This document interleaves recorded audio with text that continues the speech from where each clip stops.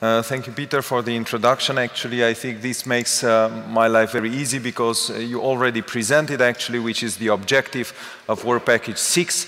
And this is one of the first steps that we want to take into that direction, to develop the criteria for the diseases to be studied. Thereafter, a first selection of diseases, and a third objective will be a framework for the continuous addition of new diseases based on the developments in the field. Now, today, in this morning, I will just give you an example. And once again, there is no decision taken about the type of disease and so on, but the only thing that I would like to make the point, and together with Jan a little bit later, is that the approaches that we have discussed the last one and a half days or so, that were presented mainly in other types of diseases, such as cancer, are also very much applicable also to infectious diseases. And infectious diseases is a very important pathology, of course, because it's one of the most important causes of death. Of course, you would see here on number 4, but actually, if you see also later on number 9 and 10 are also infections. So if you add all of them, you get very close to what is happening with other very important causes of mortality, such as ischemic heart disease, stroke, cancer, and so on. There are many challenges to infection. So in the 60s and 70s, people thought, well, we are done with the infections. We have the antibiotics. What has remained are just some flukes of of some small infections that we will eliminate very soon. But we could not be more wrong. There are major challenges due to infections which mount now a resurgence due to the antibiotic resistance, which is spreading. You can see here only between in 5 years or so, the spread of antibiotic resistance in Europe. Also the globalization, the migration, spreading of infections is much quicker than it used to be. There are major pandemics, among which, of course, HIV pandemics globally. There are emerging new pathogens every time. Every decades we will have always, for example, influenza pandemics and so on.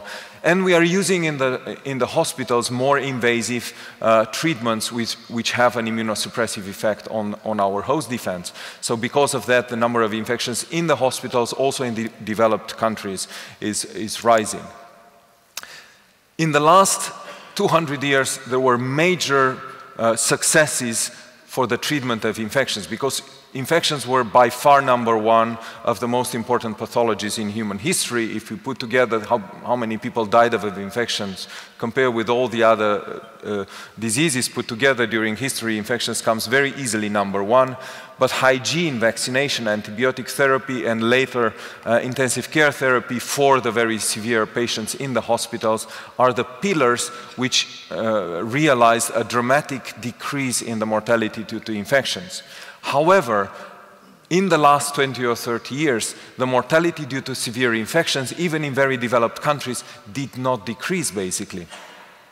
What is the next level for the treatment and infections? And we believe that only a personalized approach to the treatment of the patients can help us. And this can go into 2 directions: in personalized host-directed therapy, which is basically immunotherapy, but which should be adjusted to the needs of each of the patients, and personalized treatment of complications in chronic infections, for example, HIV. I will just give you an example, and unfortunately I see that something went wrong with my slides a little bit, but doesn't matter. Actually, what it has been done always in terms of immunotherapy, for example, for sepsis, which has been tried several times, tens of times actually in the last 30 or 40 years, to identify a pathway which is distorted in the patients with sepsis, and then treat all the patients with an immunomodulator. And there were many trials done with anti-cytokines, TLR4 antioxidants, and so on, which cost tens of billions of dollars, and which were all failures, basically. What it has been seen, however, is that this approach will never be successful. So we need a proper stratification of the patients, also with infections like we do, for example, for cancer. Because sepsis in itself is not a disease, is not an infection, is a syndrome, and it is caused by many different types of infections, many roots, many pathogens. And for example, this is a study which has done stratification of patients based on transcriptomic profiles by the group of Tom van der Pol in Lancet Respiratory Medicine. And these are here different immunological and pathophysiological pathways which are differently modulated by 4 major endotypes of patients with sepsis. And when people assessed actually the mortality of the patients which are stratified based on these endotypes, you can see, for example, that one of these endotypes is much more, has a much increased mortality due to sepsis. And only through identifying the pathways which are responsible for the higher mortality in this small subgroup of patients, we can approach the disease through an immunotherapeutic method. So what we believe that we need to do in all infections, and I will move in a moment to HIV, that actually we need to do classifications, stratifications of the patients, either supervised based on immunological or clinical data that we have, but probably even better unsupervised classification based on omics approaches that would identify endotypes, and each of these endotypes will need to be treated differently through immunotherapy, and we believe that this is the only way to go further. Now I move very quickly to one example that I would like to give, and of course I cannot go in much depth due to time, but I would like to discuss with you briefly the case of HIV infections, which is a modern plague basically in some countries, especially in sub-Saharan Africa, the HIV positivity reaching 30%, but being causing a lot of problems also in the developed world. Fortunately, a success therapeutic story was available in the last 20 years when potent antiviral drugs against HIV virus have been identified. That being said, however, the mortality due to HIV remains higher in the patients infected than in the general populations, and we would like to decrease that and improve that. And what is one of the approaches that we think is necessary to achieve that? We have initiated in the Netherlands, together with collaborators from University of Bonn in Germany and from the Broad Institute in Boston, the Human Functional Genomics Project, which actually tries to understand the factors, genetic, non-genetics, microbiome, metabolome, and so on, which influence, on the one hand, the immune responsiveness of the individuals in health and disease, and on the other hand, how is that influencing susceptibility and severity of various diseases.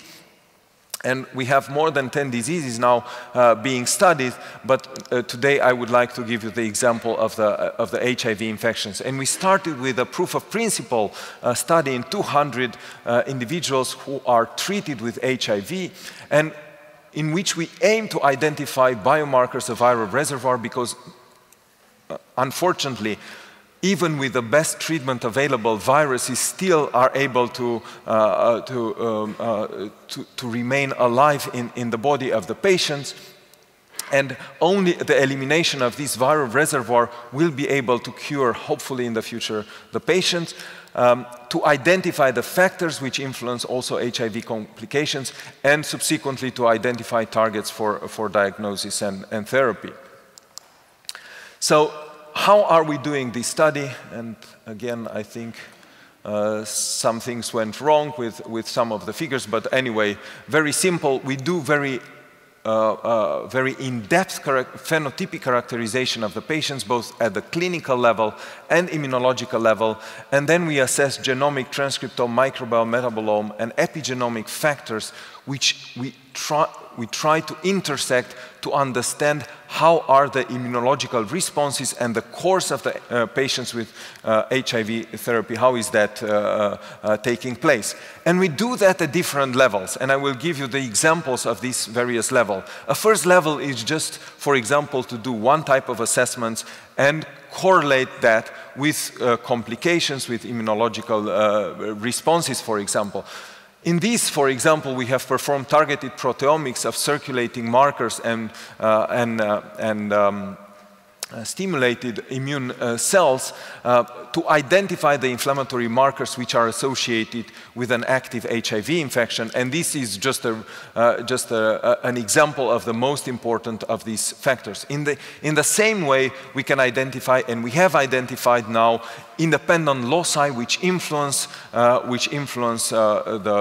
cytokine responses or the severity of the complications in these patients. We have identified metabolic factors which are influencing this, and so on.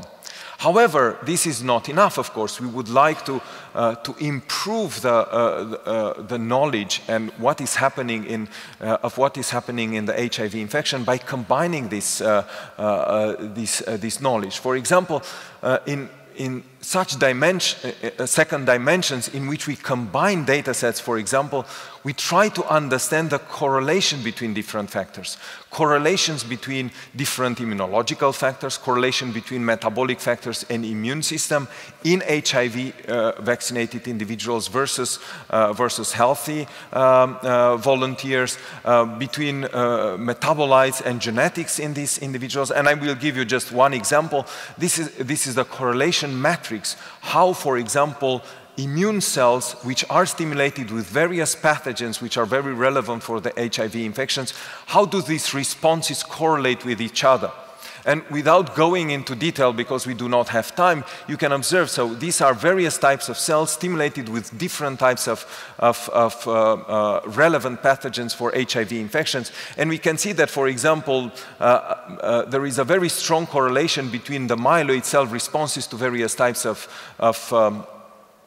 pathogens for release of pro-inflammatory cytokines, which is these are healthy individuals, and this strong correlation, however, basically almost disappears in the patients with HIV. So the normal networks of communications between cells at the terms of cytokine production, release of prostaglandins and mediators which make possible communication between cells is apparently lost or broken in the patients with HIV. However, we do identify suddenly novel associations and novel networks which are formed in disease, and we are trying to understand these networks.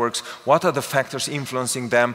Are these networks important for the complications in these diseases? And we have some very exciting novel discovery that is the case.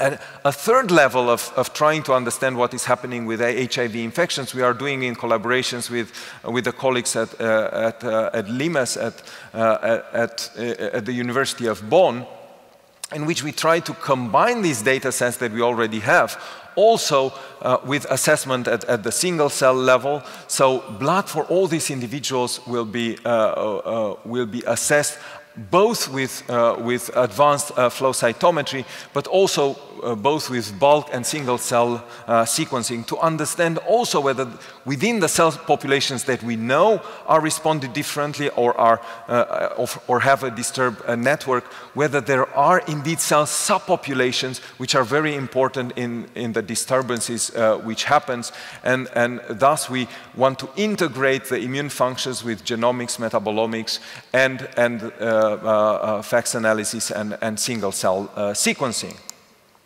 Finally, we want to combine all these data sets. For example, on the level of single-cell pathogen-induced transcriptome, to combine it with disease-causing genes, but also with metabolites, also with microbiome factors, with epigenetic assessments, to assess disease causal networks, basically, which are disturbed in HIV, and thereafter identify the targets in which we want to go for diagnostics, for patient stratification on the one hand, to identify the patients where these pathways are the most disturbed, and then for target identification.